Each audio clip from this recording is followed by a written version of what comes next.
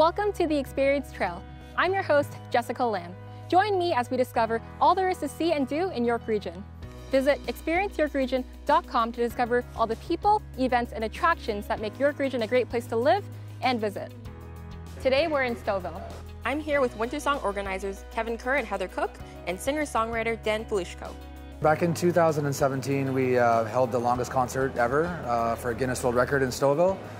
Brought the community together. It was a massive event, 437 hours, 54 minutes and 40 seconds, 400 and some odd bands. It was such an incredible moment for the community and such an incredible energy, so we wanted to do something to kind of celebrate that every year. So we organized Wintersong, and that brings together many bands and many venues and kind of spreads the love across the whole town of Stouffville. We have over 100 acts performing at Wintersong, and you name it, it's in the festival. We have everything from youth a cappella groups to blues trios.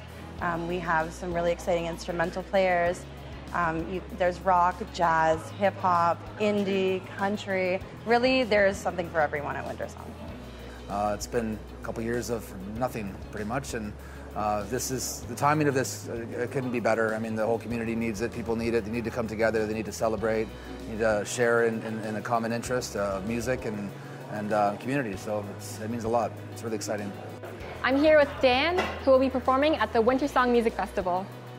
Hi, Dan. Hi. So what are you doing and where will you be doing it?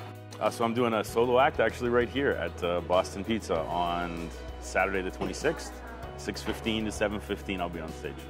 I think there's a really unique culture that surrounds a lot of the that small gig environment, and it's a really community-based thing.